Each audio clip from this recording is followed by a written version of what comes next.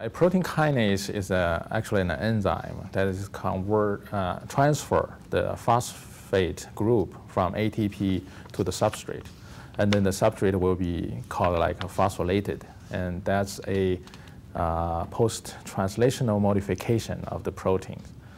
So phosphorylation is very interesting is because this process is reversible. Okay, so the protein can be phosphorylated and can be dephosphorylated, and the phosphorylation level and the status of a protein would affect its function. So if this process is dysregulated, of course there will be something wrong with the signal transduction, and then there will be transformation in the case of cancer.